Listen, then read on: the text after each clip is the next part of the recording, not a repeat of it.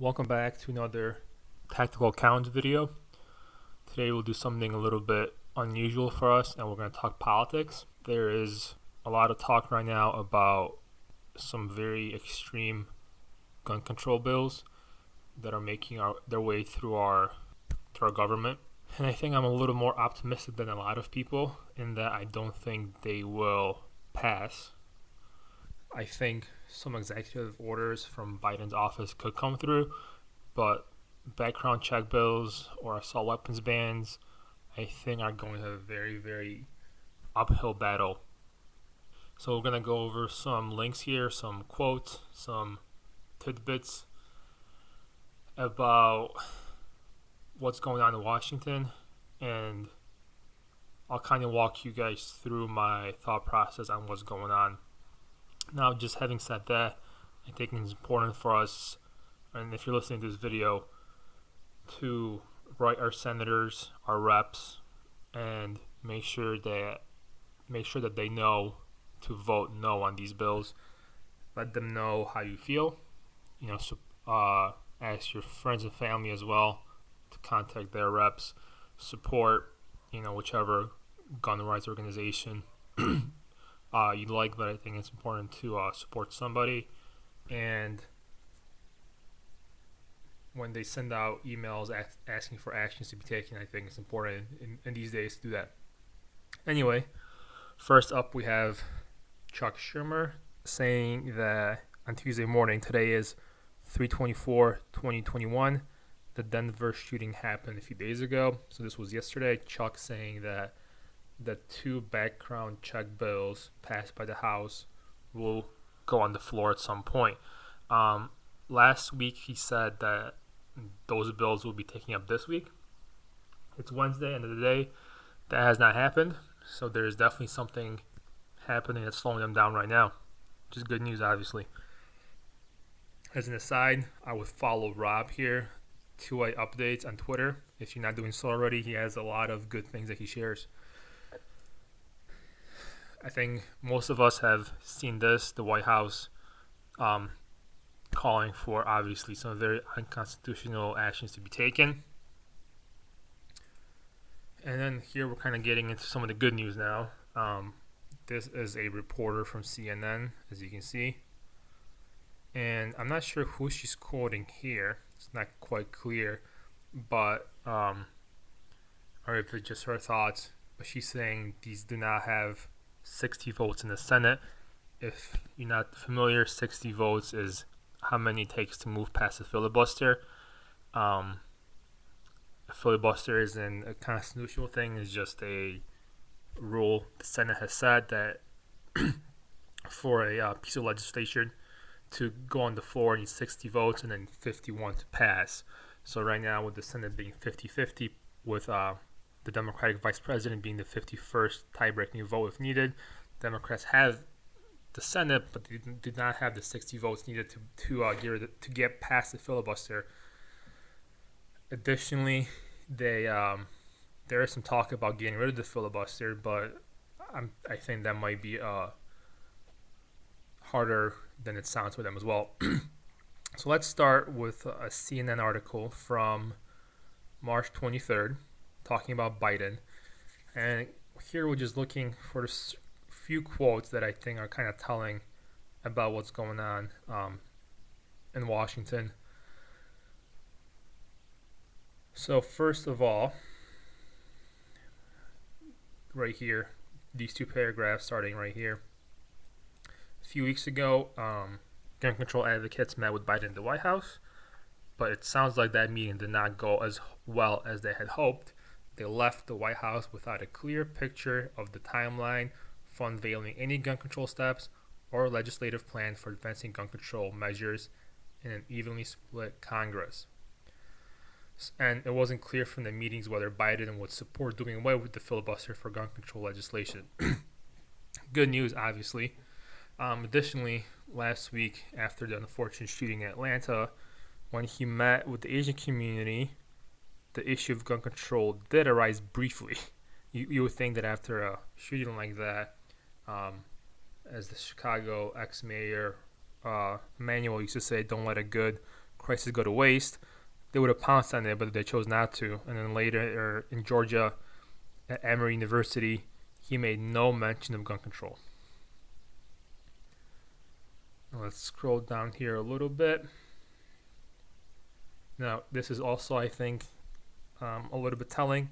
As a candidate, Biden said on his first day in office he would send a bill to Congress repealing liability protection for gun manufacturers and close background check loopholes, actions he has yet to take 7 weeks into office. So he ran on this grand strategy, made all kinds of promises, and he is not keeping them. I love it. Now, obviously, I think most of us know who Mitch McConnell is. And he was asked about background checks. And he said with regard to the bill that is going to be up in the House, the one that was passed, I joined Joe Manchin in opposing that bill. Joe is a Democratic senator from West Virginia, a very red state. Here are the results in 2020. Very red, but he's a Democrat. I think that kind of tells you where he stands in the grand scheme of things. So 50 Democrats minus one Joe. They don't even without the filibuster, they do not have the 50 votes needed on the Democrat side to pass these bills. Hopefully, no Republicans, vote for these, but it's looking pretty good so far. More on Manchin here. Again, the worry is if the filibuster goes away, it would be much, much easier to ram some of these things through. But Manchin says that even if his bill does not get the support, he will not support gutting the filibuster. To me, him and Joe over here in 2013 worked on a very light, compared to the current version, background check bill. So he's saying he's a Republican. I still support background checks, but he also says the House bill won't pass the Senate. Good news. Now this is from today. I just saw this article. I think we all know who David Hogg is. He's an aspiring pillow entrepreneur. I hope Joe Manchin enjoys his last term. He hopes that the senator from West Virginia will lose his job if he votes for gun control. And I think here it says very well.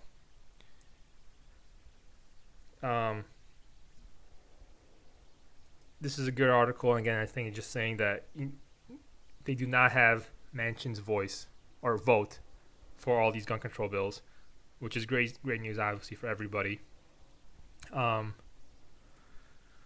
We have a little more info here. Now, this is from the Democratic side again. Schumer, I think there's an interesting line right here. We all know who Feinstein is, that she wants the Senate Judiciary Committee to hold a hearing on her bill. This is the assault weapons bill.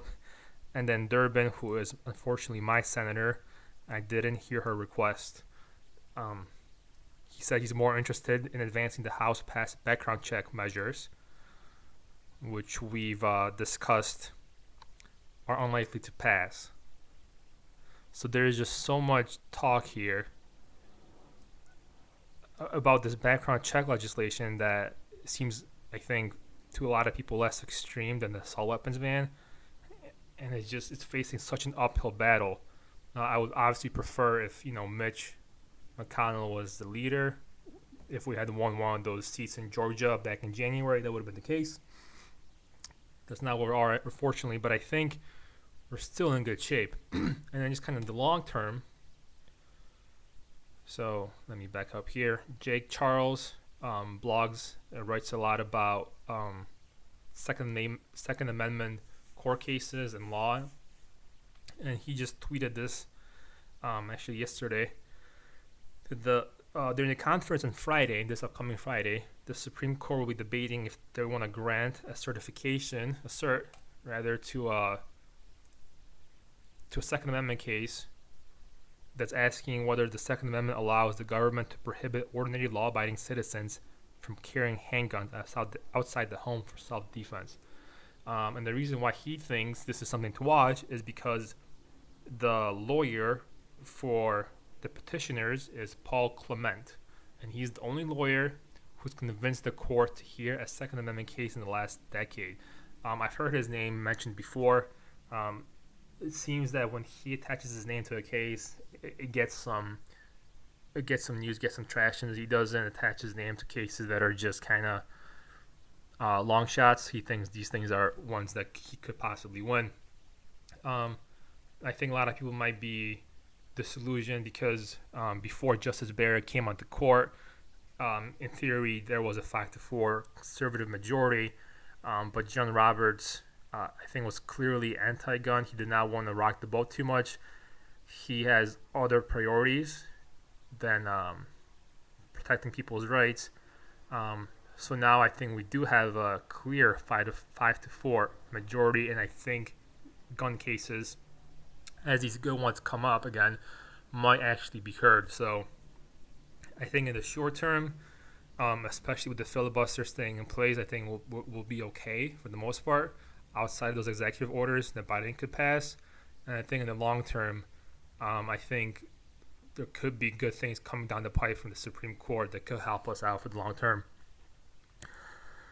So those are my thoughts. Let me know what you guys think. And again, just make sure to contact your senators. I've already done it, to my guy Dick Durbin. Not sure how much that'll do, but I did it. And tune in for more content from us here coming up shortly. Thanks, guys.